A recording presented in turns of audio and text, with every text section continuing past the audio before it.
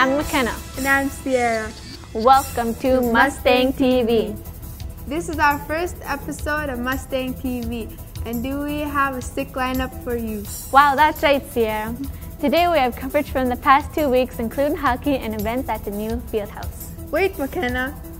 Don't we also have the Valentine's dance and the boxing match? We sure do, Sierra. Stay tuned for all of that and more on the episode of Mustang TV.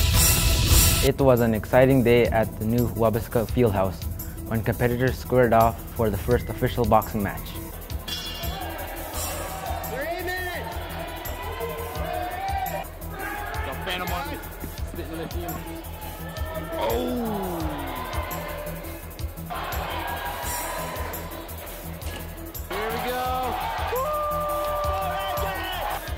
Take it. You got it. Yeah. Reagan from Mistassiniy School took home the gold. Way to go, Reagan.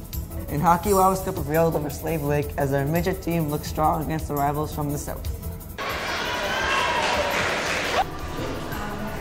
How long have you been playing hockey? I think 10 years.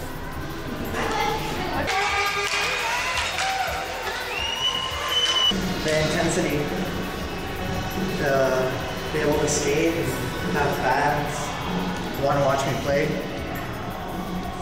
it's motivation.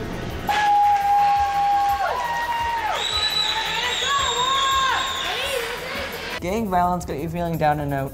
We may be north, but we don't have to put up with gangs in our school or in our community. Do your part and speak out about bullying and gang violence. We don't tolerate it, neither should you. Show that you care for your school and your friends. Make friends with someone in a lower grade and help them out.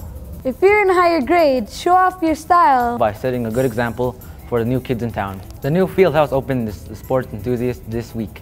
Let's have a look. Oh, nice. Oh, nice.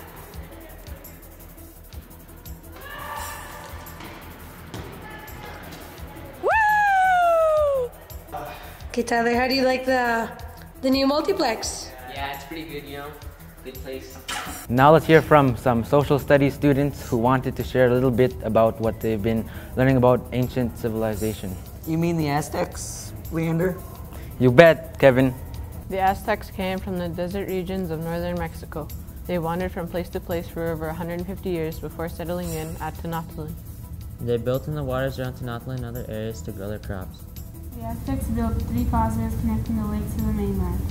In other news, there are a lot of great things happening this year at Mistassiniy. Very true, Kevin. Rumor has it that they're getting a new HD projector, an assembly screen for the drama room and gymnasium. And don't forget about the brand new computer lab full of reliable computers, as well as, wait for it, a 3D printer. It's like very exciting, Kevin. Why do kids these days only do the shuffle? I don't know, Sierra. But was the scene at the Valentine's Day dance as great fun was held by all.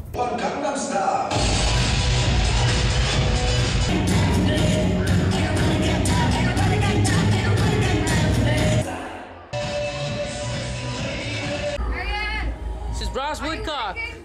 Are you excited for the dance? You gonna dance with your girlfriend? You gonna kiss her?